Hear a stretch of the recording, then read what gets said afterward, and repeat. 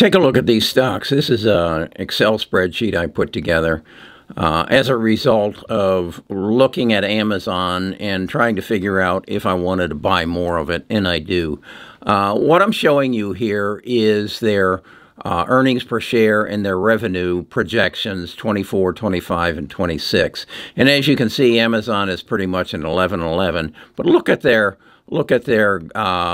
earnings per share growth, 56, and that's because they had a bad year in 2023, but 26 and 29. And then I would ask you to go across and look at these and tell me which of the stocks do you want to own. I think you need to probably, if you're buying now, you have to factor in that this number is already figured into NVIDIA's current price, the 95% growth that they're projecting for 2024, but then 26 in 25 and 19 in 26 shows some growth pattern, but it just keeps up with Amazon at 26 and 29, and I don't think that's something that we would have normally thought. A little bit of disappointment then in Apple. Google basically a good 29% growth in earnings per share in 24, then falling to 13 and 15. Some not as strong in numbers as NVIDIA, certainly from Microsoft, and then Meta having a 34% this year, 14 and 13. But then what I wanted to do was show you how does that compare to some other companies. I know everybody kind of likes Palantir, and they had a 32% increase in earnings for 24, and then they're projecting about 20 and 18 and 26. And then what I wanted to show you is how does that compare? How do these stocks compare to run-of-the-mill stocks, Ford? And I've shown this before relative to Ford and Procter & Gamble. They aren't keeping up with inflation. And if a company isn't keeping up with inflation, they're dying. That's just the plain and simple amount of it. And you might say, well, where are you going to get your paper towel and your toilet paper if P&G is dying? I don't know. I don't know where you'll get it. But the fact is, if they can't keep up with inflation, they can't pay their employees. They can't pay their electric bill. They just can't keep the whole thing going. And then their earnings are okay, but Ford is a dead man walking. Then what I wanted to show you is what is their history. This is their 5-year history on Apple. They give you, over the last 5 years, they've given you an average of 26%. Excuse me, that's Amazon, 36 and 36 for 10 and 20. Apple tells us that they'll probably come back. They'll probably establish some sort of position in artificial intelligence and will come back strong. And Google has again, a good history, particularly in the 5-year range. All three of these are giving you an average of 25, when the S&P is probably giving you around 11. Microsoft, not as strong, but I suspect will be a stronger player in the future. Meta, very consistent. And then, of course, NVIDIA blows the doors off this past 5 years, 8 years, and 10 years. Got a tremendous moat built around it, and I think will give you consistent returns. Palantir doesn't have, but about a 5-year history.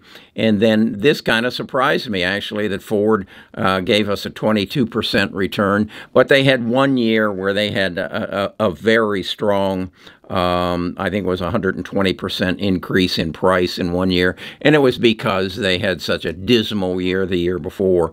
But not something that I'd want to hang my hat on. I'd rather have it in an S&P fund, as the same with Procter & Gamble. So that gives you some sort of an idea.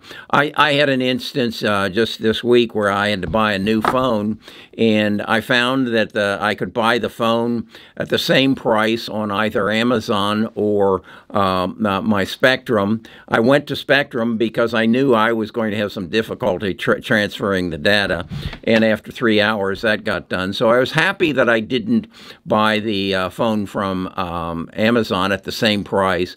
But then I went to look for a case, to protect it, and they wanted $49. I bought the same case from Amazon for $13. And that's where Amazon's business is strong. They aren't going to give you aren't going to upload your data, and they aren't going to sit for 2 hours to help you to do it. But if all you got to do is buy a case and snap it on, you want to go to Amazon. They beat everybody's prices. I didn't check Walmart, but that's it.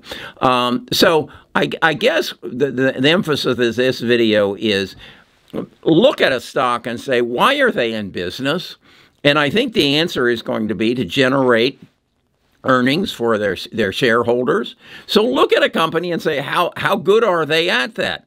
Or in the case of Ford and Procter & Gamble, are they good at generating good salaries for their executives and prolonging their life and providing, can we live without Ford? Probably not. We need a car maker. But it should tell you something when our government says we can't compete. So we're going to put a 100% tariff on any cars that come into the United States. Is that a good thing?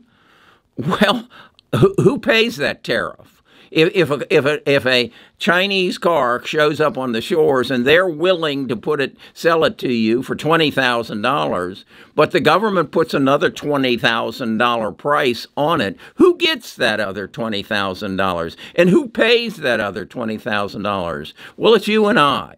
Ford can't compete. Well, whose problem is that? Well, it's becoming our problem. We're having to subsidize Ford and General Motors to keep them in business. Is that a good thing? I think they need to restructure their business. That's how you solve the problem. You don't throw it on the consumer and say, we can't compete, so you got to pay some more money. No, that's not good government. It's not. We're right now subsidizing our pharmaceutical companies. Hell, you can buy a drug in Canada for half the price you pay for it in the United States. We're subsidizing these companies. Our government's screwing us. Okay? It's that simple. But I know I can make money on Amazon, Apple, Google, Microsoft, Meta, and NVIDIA.